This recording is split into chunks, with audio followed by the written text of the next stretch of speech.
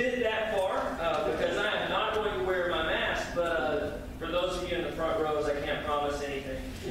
If you are watching on Facebook Live, my son Jimmy is running through those slides, and you can see that it's different today. It's coming in and out. I hope that you've been blessed by the words on the screen to be able to sing along with us. I think many of you know that I love to sing. I do love to sing, and one of the things that I love is hymns, gospel hymns. And whenever you go back to the Bible and you study and you think about what the words that were written meant to them back in that day, it's called exegesis. And I like to exegete the hymns because some of them were written a long time ago, and they can have a different meaning, a slightly different meaning than what we might read in them today. So y'all sing these songs with me right quick. Amazing grace, how sweet the sound that saved a wretch like me. I once was lost, but now I'm found.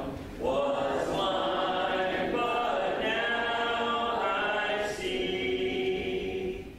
Alas, and did my Savior bleed, and did my sovereign die?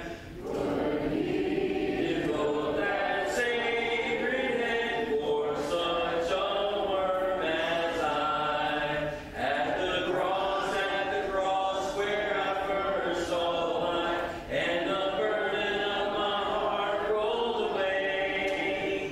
It was there by faith I received my sight, and now I am happy all the day. Now, what words stuck out to you in those two songs? Brett, can you bring me that clicker because there's going to be more slides? What words stuck out to you?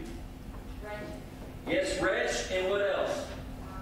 Worm. Yeah, I think that it was probably helpful that I bolded those in the slide. But those words are written there, and some newer editions of these songs, they've been changed. If you look in our songbook, instead of such a worm as I, y'all know what it says? Such a one as I. Right, and then in our songbook in Amazing Grace, it still has the wretch word, but in some new renditions, it's saved and set me free.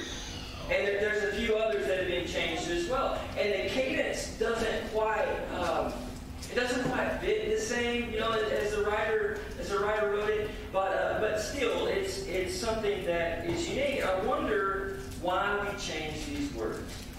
I came across an article, and this girl says, I don't self-identify as wretched, and I don't self-identify as a worm.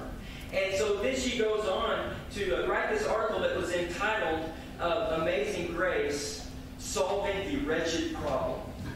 So anyway, it was an interesting article, and she said, I don't identify as a wretch, and not many people will identify as this as well. And then she talks about John Newton, who actually did write the song, and she talked about the background and how he was on a slave ship, and during a massive storm he wrote these words. She said because he was a slave owner and a slave trader, he deserved the word wretch.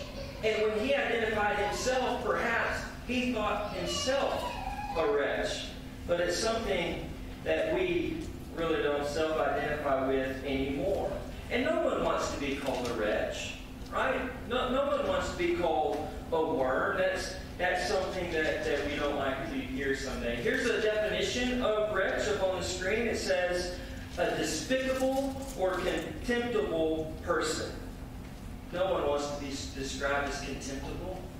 No one wants to be described despicable. They're not worms. We're not despicable. We're not contemptible. We're nice. We're nice and we're righteous and we're upstanding people, and you shouldn't call us anything else. Look at the Word of God for a moment. Ephesians chapter 2 verse 3 says, before we became Christians, we were by nature children of wrath like the rest of mankind. Colossians Colossians 1:21 says, once you were alienated from God and were enemies in your minds because of your evil behavior.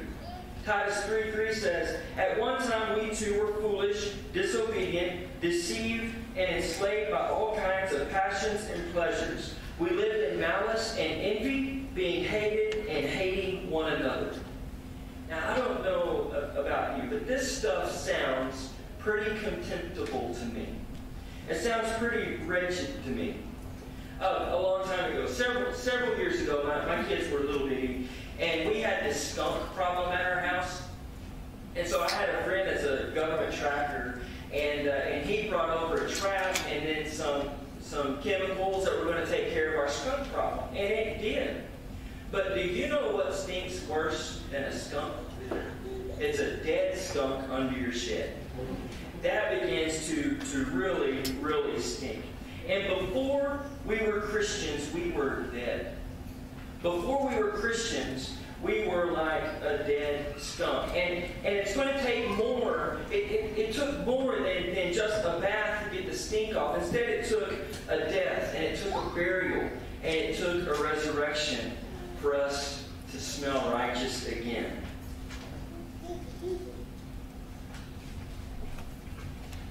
Some people have thought, and we'll continue with the song idea, the Just As I Am song. We sing a lot of times at the invitation song. Some people hear the Just As I Am, and so think, well, I'm okay. God's going to take me just as I am. I am good enough to get into heaven just as I am. Warren Buffett, a while back, announced that he was giving most of his fortune to charity. And he was worth about $44 billion. And so he decided he could afford $37 billion to be given to charity. That only left him with $7 billion. I don't know how he made it on that, but he did donate $37 billion, which went mainly to the Bill and Melinda Gates Foundation. Now, as he was presenting his gift to the Gates, he made this remark, and I'm going to read it. There's more than one way to get to heaven, but this is a good way. On Judgment Day, I think that Warren Buffett's going to be in for a surprise. Because no matter how rich you are, no matter how much you give, without Jesus, we're children of wrath. Without Jesus, we're like the rest of mankind. It doesn't matter if you don't self-identify as a wretch or a worm or an enemy of God, or like the song we started with this morning, like a no-good sinner. Jesus is the one who is going to save us, because we've all fallen short of the glory of God, and none of us deserves heaven. But there's good news, because look at this next verse that you've been looking at for a while. It looks like, but God, being rich in mercy, because of his great love with which he loved us, even when we were dead in our trespasses, made us alive together with Christ. By grace you have been saved. God saved us not because we deserved it. We don't deserve to be saved. But he saves us because he loves us. For God so loved the world, he saved us. I read a story of a man who is on his deathbed, and I've actually seen this before. But a man who is on his deathbed, and he looked up at his wife and he said, "Tell me I'm a good man. Tell me I've been good enough. Tell me I've done enough." A lot of people struggle with that. A lot of people just wonder if they're going to make it to heaven, if they've been good enough to make it to heaven. They know they haven't. They know they haven't been good enough to make it to heaven. Maybe they're just not going to pass that final exam. Maybe they're not going to pass the exam you got to take before you go into heaven. In the dictionary, there's another definition of the word wretch, and it's the number one. Here's the number 2 definition of wretch, and it says an unfortunate or unhappy person. When you're at the end of your life and you're on your deathbed, it's going to be very difficult to be happy if you don't know where you're going. It's going to be very difficult to be unhappy if you do not have a assurance of salvation.